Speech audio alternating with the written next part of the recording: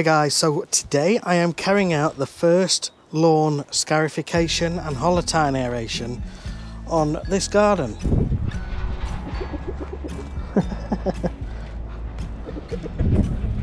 Yeah.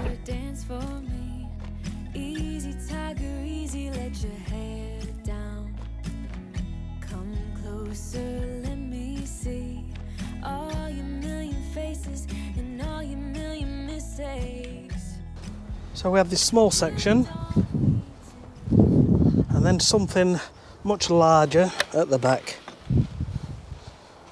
Now without fail, every single year this lawn needs scarifying. It produces a lot of thatch, there's a lot of fescue grass in it, and it's in the direct sun.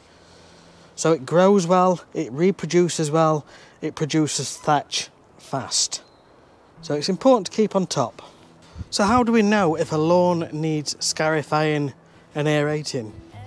Well, aeration improves drainage. It's simply pushing a hole in the ground. So it allows water to drain through a little bit faster. And years ago, our grandparents and forefathers would use garden forks and aerate the ground. Nowadays you can get holotyne aerators, and you can get machine versions, and you can get manual tools. Now I've already done a video on all the different manual tools, the manual holotyne aerators. If you want to check that out, I'll try and remember to link to it here now. But in general, putting a hole in the ground to improve drainage and reduce compaction. Now naturally, we're not going to do this size lawn with a little handheld manual aerator. So we use a machine. Now I've got two machines, and I brought the old Klassen holotyne aerator out. Sometimes it's nice to bring this one out, sometimes it's nice to bring the other one out. This one hasn't been used for quite some time, so I just want to get the old girl out and just get her fired up and keep her going, basically. So there is a drum at the front, and that drives, and then we have the holotynes on the back. That's these, and they push into the ground, and soil will then be ejected out of the tine, and we end up with a lawn that's been aerated. Now it really doesn't take long with this machine, probably 20 minutes, but then the biggest job is the clearing up. So aeration is definitely worth doing, especially if you've got clay lawns. Now when it comes to scarifying, that's completely different. Lawns need to be scarified to reduce the amount of thatch in the lawn, which you can feel when you walk on it becomes really spongy underfoot. And you will also see quite a bit of moss. You see the footprints? They're just sinking in. Even though it's springing back, it's fairly healthy, but we have to do this every year because you get a great big build-up of moss. So by scarifying, we're going to take out some of the thatch, and it's the thatch which encourages the moss. So some of the moss will come out, but not all of it will come out. We are thinning thatch. So we're going to crack on. We're going to run the aerator over first. Now there's a bit of length on this grass, and I'm not too worried that it's a little bit longer because we're not doing any seeding work or anything like that. So we're going to aerate, then we're going to scarify over the top, and then we're going to get it cleared up. Turn it on, choke on.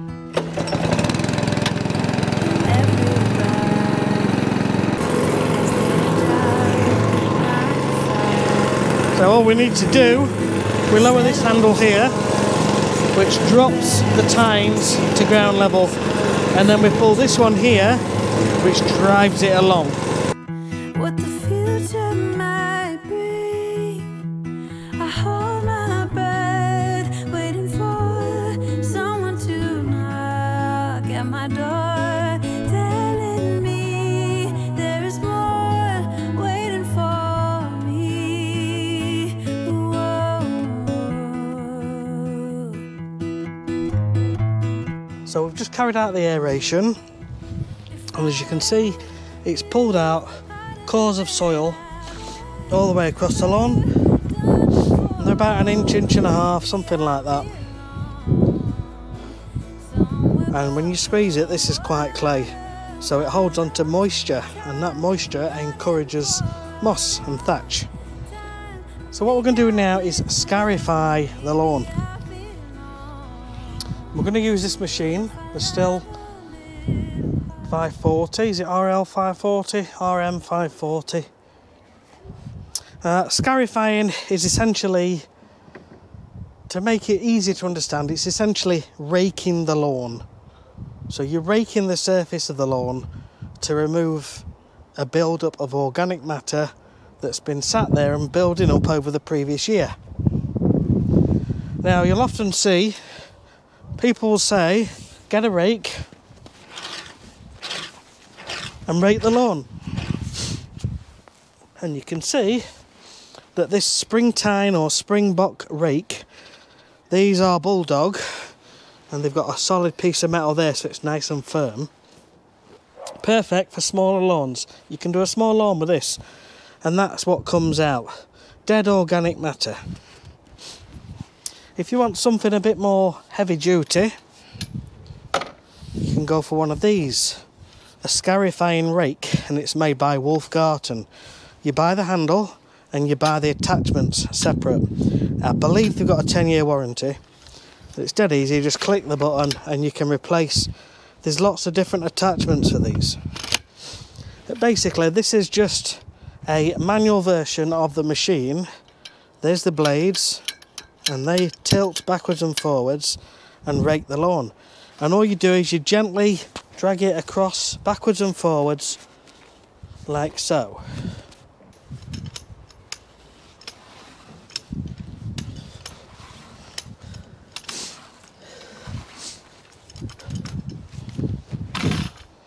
Okay, and you can see there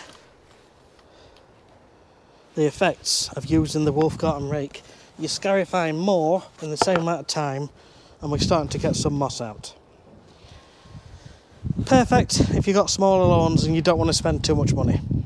You can upgrade to a petrol or electric scarifier. They've got them in Screwfix and Aldi for about £70, and they're alright. They're alright. They've got them on Amazon as well. So this machine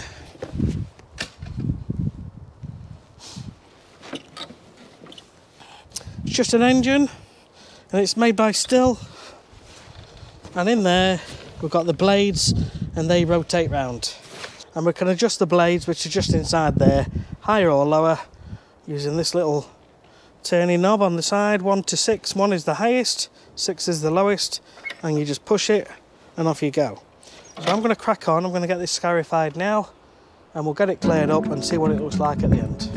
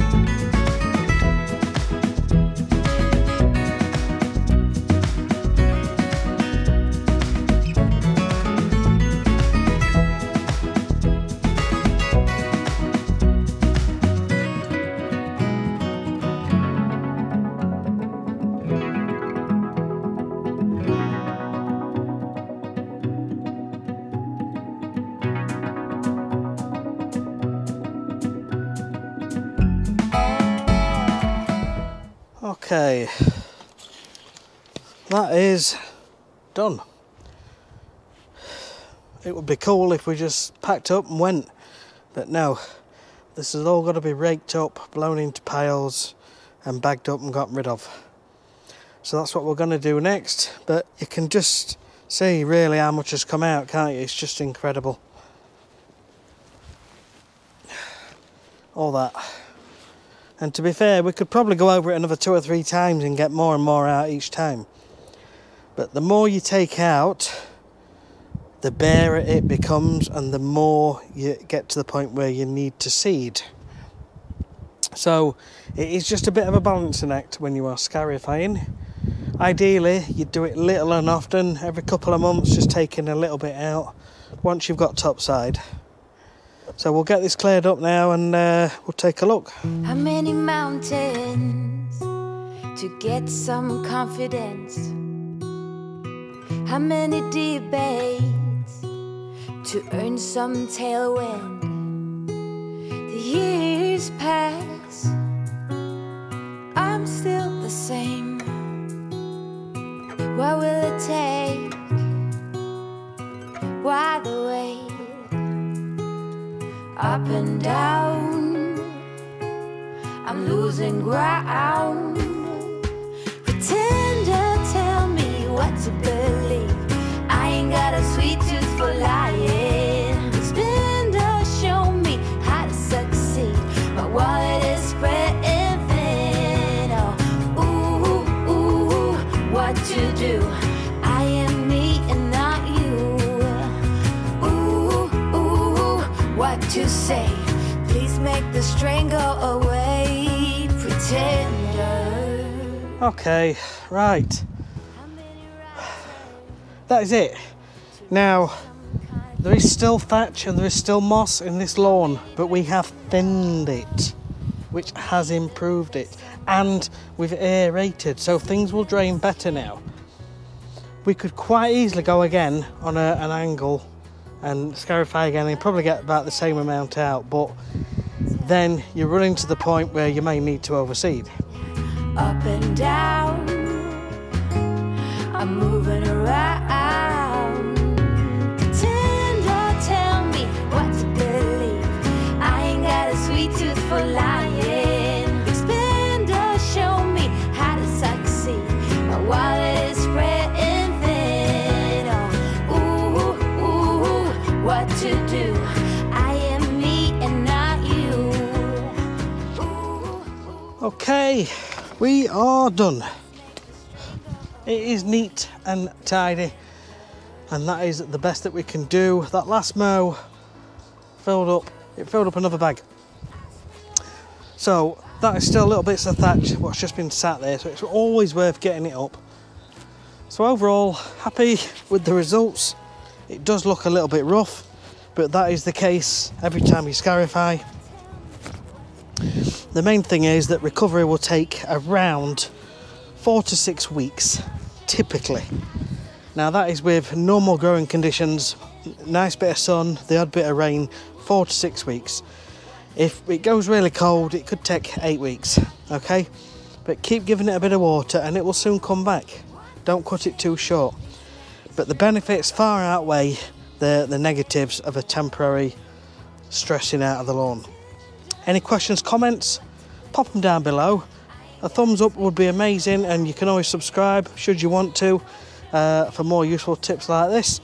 But basically, this is something you do on your lawn on a regular basis, or you should be doing, just to thin out the spongy layer. And if you don't, that spongy layer increases, which weakens the grass, especially if you're mowing it short as well. And that weaker grass leads to a grass that struggles more in heat. It means moss will creep in. Basically, other things can get in that lawn and take over because the grass isn't as strong. It's more susceptible to grubs and things like that.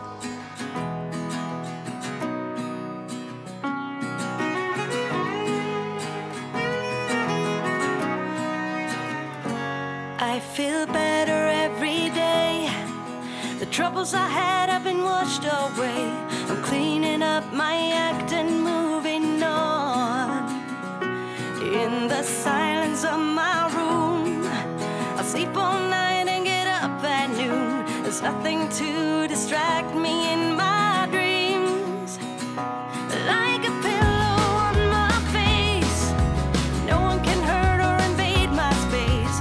I still walk the streets with my head high.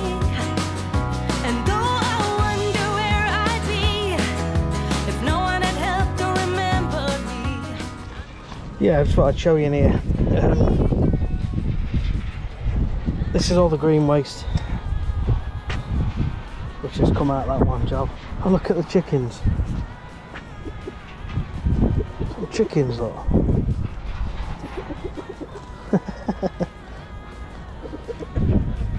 Yeah. I'm not getting too close, I think they're probably quite hard. But they're always here. You get chickens, cats, and they just love it. They love when people bring all this waste, because they just like seeing what they can get. But yeah, they get the waste and they turn it into compost. Some big piles over there. Normally these 2 barns are full, and then they make up chippings over there, sawdust, wood chips. Yeah, it's a busy old outfit.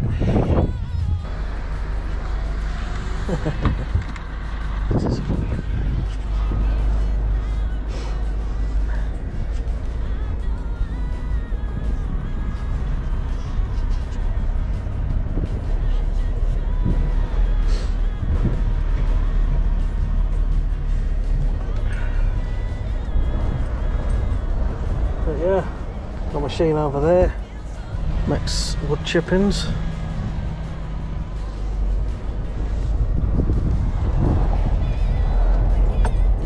It's a big organisation, and the owners of this place actually asked me to go and look at their lawn at their property last year. They never went ahead, but it was a gigantic place in the middle of the countryside, and I mean gigantic, and the grounds were just unbelievably large.